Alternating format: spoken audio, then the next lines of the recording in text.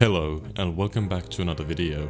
I've seen a couple of comments where you guys are struggling to install the baby mode plugin, so I decided to help you guys out. Here's a quick tutorial. So first you want to download the Bukkit server file, which you can find on their website. Just click on that and now click over here and the download should start. After you have that, rename the file just bukkit.jar, nothing else. Make a new text document. You don't need to name this anything right now. Open up and paste in this code.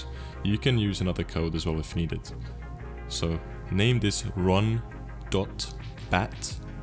and click this and save it. You can delete the text document.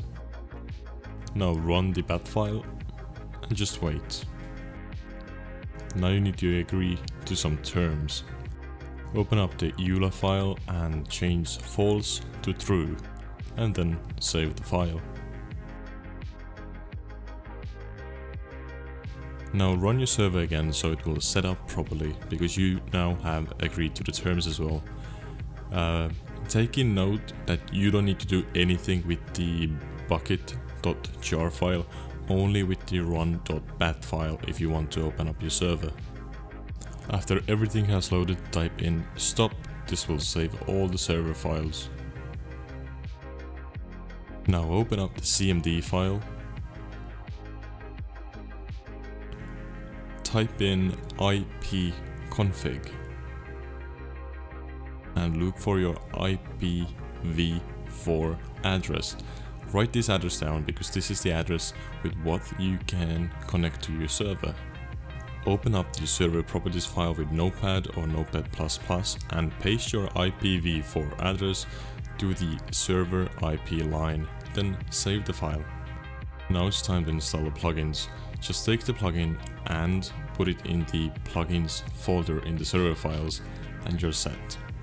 Now run your server and then join with your server with your IPv4 address.